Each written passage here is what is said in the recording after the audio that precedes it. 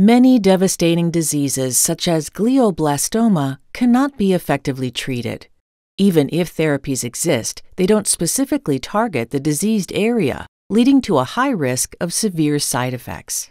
To overcome this inherent problem, SRTD biotech has developed a new RNA-based therapy approach called selectively expressed, or seRNA.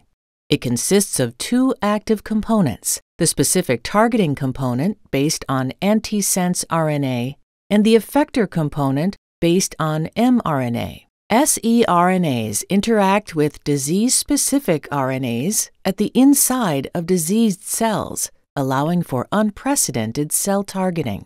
Such disease-specific RNAs can be found in virtually any indication. The seRNA can be applied systemically or locally. It remains inactive in healthy cells, similar to a prodrug.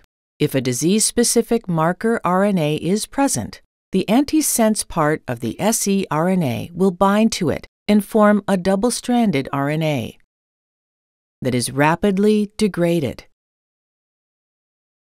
while the remaining mRNA part is stabilized and activated, initiating the synthesis of the effector molecule, for example, a therapeutic protein.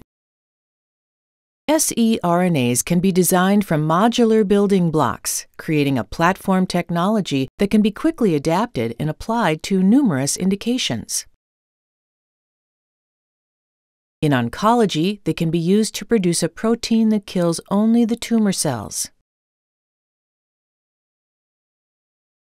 Also, viral diseases can be efficiently targeted based on viral RNA-seRNA interactions. Scientists at SRTD have successfully applied the seRNA approach for the treatment of glioblastoma. They could show that the seRNA was efficiently delivered and specifically killed cancer cells, with no side effects on healthy brain cells.